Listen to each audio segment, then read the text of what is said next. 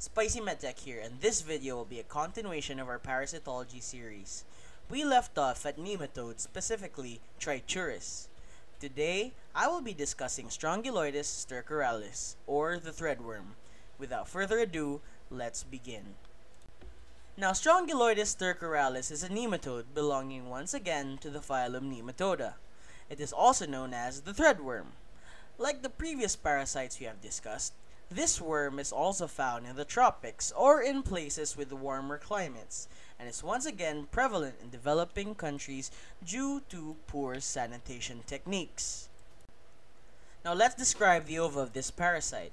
Strongyloides ova is oval in shape and possesses a clear and thin shell, which closely resembles the ova of the hookworm but are much smaller. These eggs hatch and release the rhabditiform larva of this parasite, which can either mature into the free-living adult or into the filariform larva, which is the infective stage of this parasite. This worm possesses a long, double-bulbed esophagus intertwined with its uterus, giving the appearance of intertwined threads, hence the name threadworm.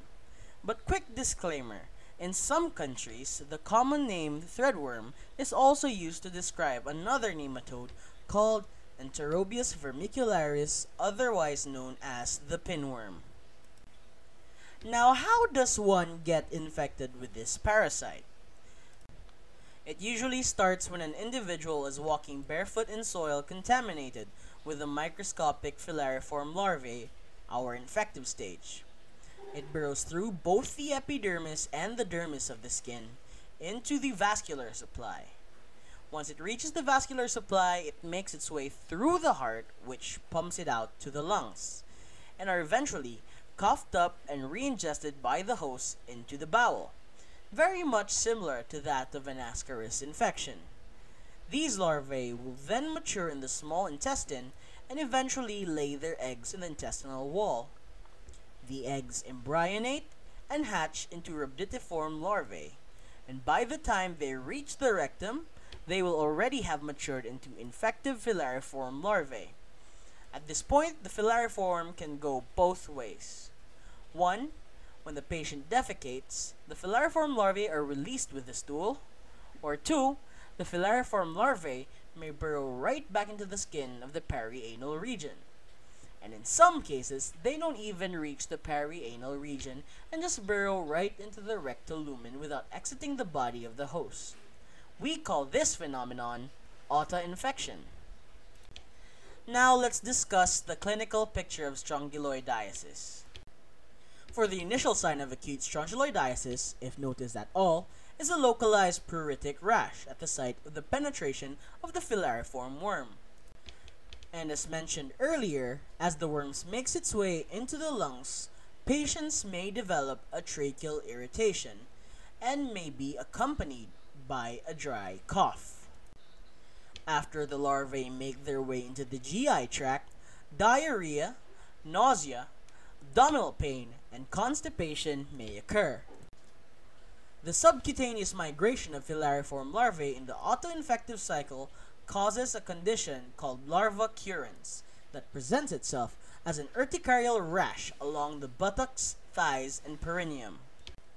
The disseminated type of strongyloidiasis occurs when the larvae invade numerous organs, which may cause complications to the organs infiltrated, including the lungs, presenting with respiratory complications, the brain with neurologic complications, and sometimes due to excessive migration, larvae may also carry along with them gram-negative bacteria causing bacterial sepsis.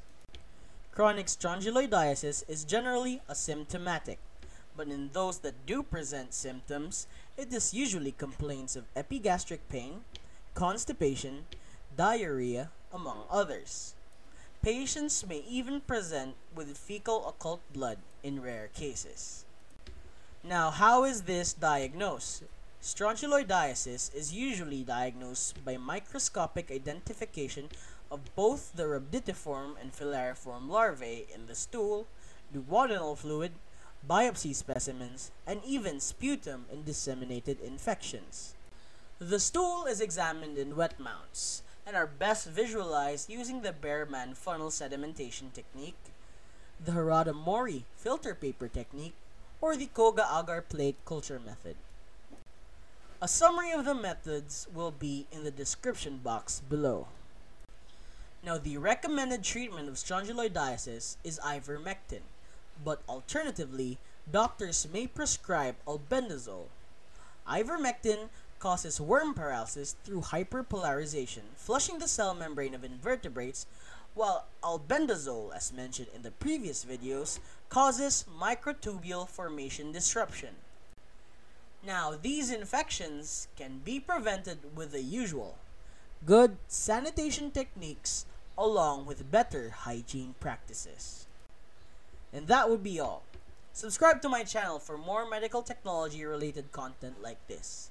Thanks for watching. I hope you enjoyed.